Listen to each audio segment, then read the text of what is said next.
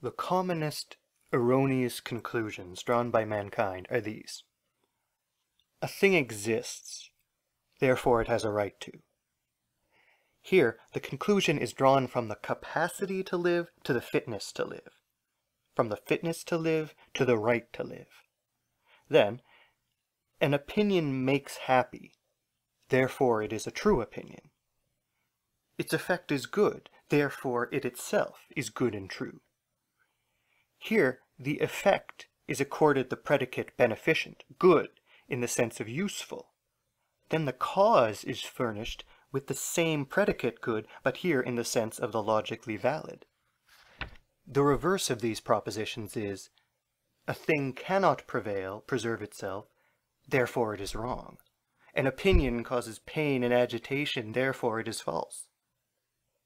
The free spirit, who is all too often acquainted with the erroneousness of this kind of reasoning and has to suffer from its consequences, often succumbs to the temptation to draw the opposite conclusions, which are of course, in general, equally erroneous.